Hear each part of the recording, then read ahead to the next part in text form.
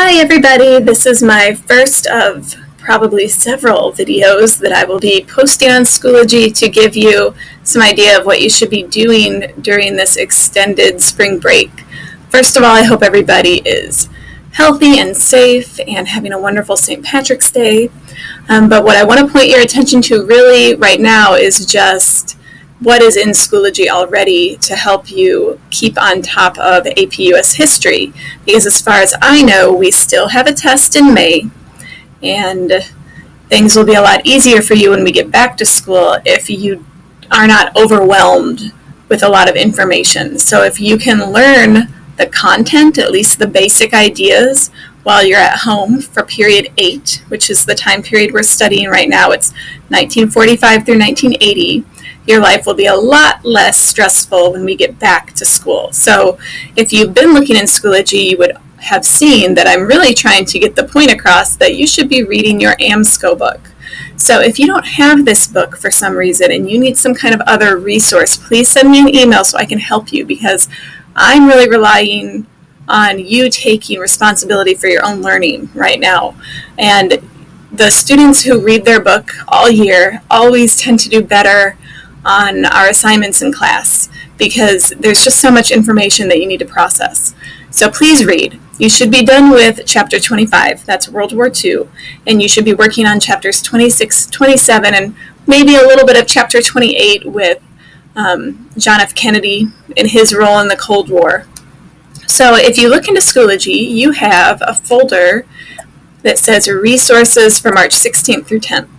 And all I have up here are just things that mostly you've seen before. So you have the Period 8 Study Guide, and you've seen that before. Mr. Bendick used to give those to you.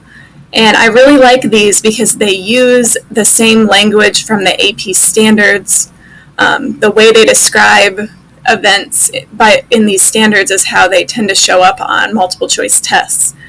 So if you keep scrolling down, you'll see there's different examples for each of these topics that you should know.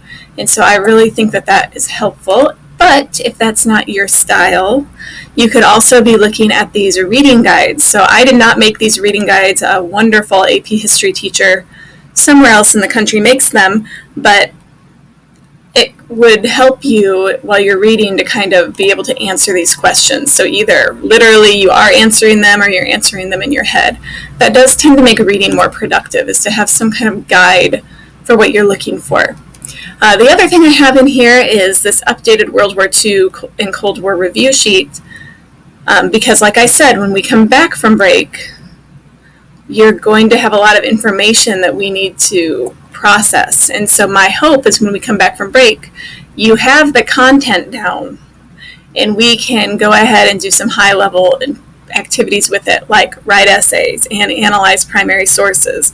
So your goal while we're gone here is to be doing the activities I put into Schoology, which more will be coming. And those activities are intended to help you learn the content. So they'll be, kind of easy self-check quizzes, activities to help you compare and contrast important things, maybe even some video lectures like you're seeing right now. And that way, when we come back from break, you know the information, and now we just have to put it all together and connect it.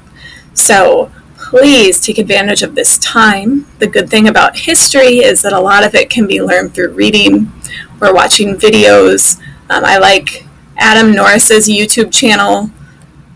He does a good job, if you have ever watched these videos, of going through the really important information about each time period and each topic as well. So if you have any questions, if you need anything at all, please don't hesitate to email me. I'm here, in my house. So I can definitely help you as much as I can. And please, again, stay safe, stay healthy, and study your history.